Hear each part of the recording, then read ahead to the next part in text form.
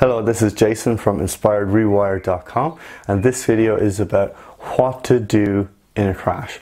So what are some things that you can actually do for yourself to really help yourself to be kind, compassionate to yourself if you're experiencing a dip or a crash. So I experienced many crashes before I did the lightning process. I had maybe one or two dips after I learned the lightning process and never any crashes whatsoever. And I'll explain why that actually is. So some things that I noticed is that when I was, maybe I was overdoing it, usually before a crash, especially like back in 2013, I had been increasing my activity. I had gradually built up my walking ability from like less than 2 minutes to walking over 40 minutes every day. And I started to climb some small little mountains as well. And it just became too much. I started to push myself. And then when I noticed some symptoms kind of flaring up, then the biggest thing that actually caused the crash back then in 2013 was the stress about the symptoms, because my thought process, instead of thinking, oh wow, I'm actually getting better, I'm doing all these things, I'm able to walk like 40 minutes every day, I'm able to do lots of stuff that I enjoy and generally getting better. However, when symptoms started to flare, when I had overdone it, then my thought pattern, instead of being positive, actually I was thinking about, oh gosh, you know, what am I going to feel like tomorrow? Oh shit, I've completely overdone it. What's going to happen now? You know, what does this mean? What all these symptoms? Oh God, I'm in a crash.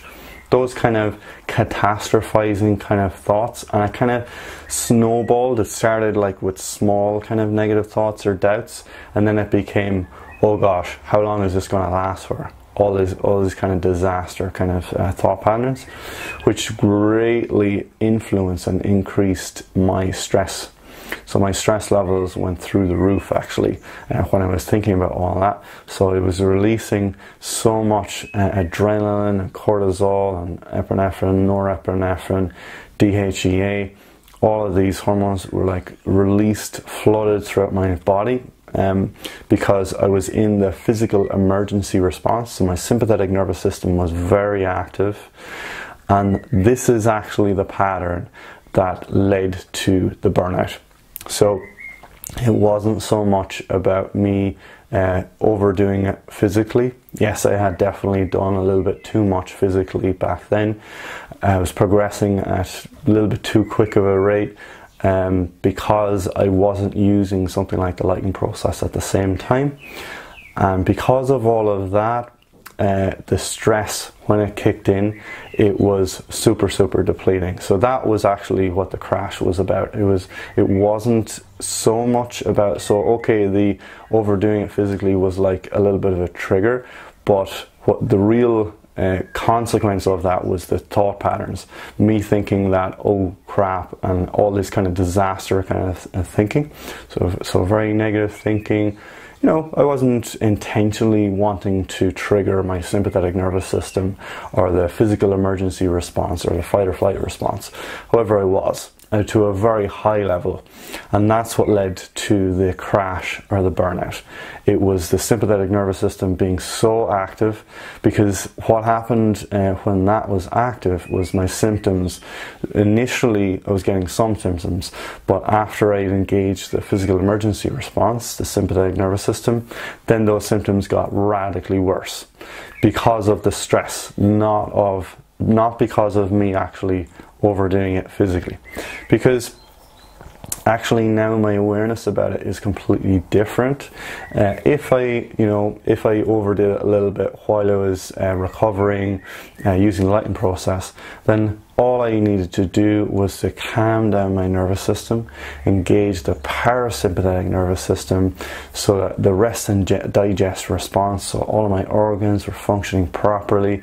I was able to bounce back to homeostasis very quickly, and whatever symptoms I was experiencing would quickly fade and my energy would come back within like a day or 2 days absolute max. And that would be even after me like really pushing the boat out physically. So I remember that did happen one time to me after using Lightning Process, after learning it. I actually did, I climbed like 2 mountains 2 days in a row. And after I climbed the second one, I just started to experience a little bit of symptoms. So I was doing a little bit of palpitations and just a little bit. It was basically worry that maybe I had overdone it a little bit.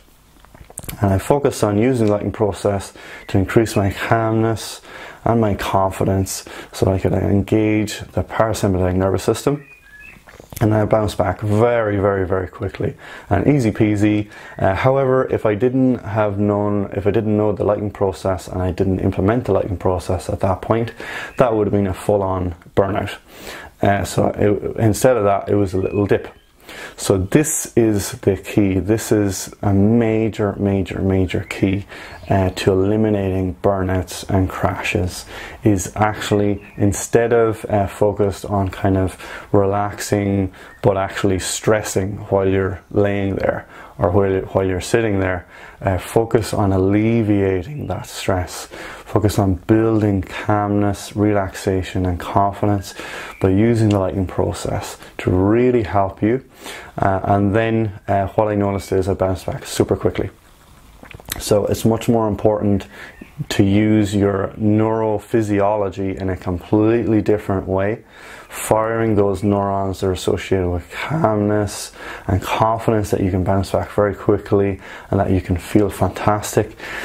Doing those things, I would say, was massively more influential for me than, you know, taking supplements, or, you know, there's some things that you can do, like say taking a nice warm bath maybe an hour before you go to bed. That can be useful for relaxing your system, getting better quality sleep.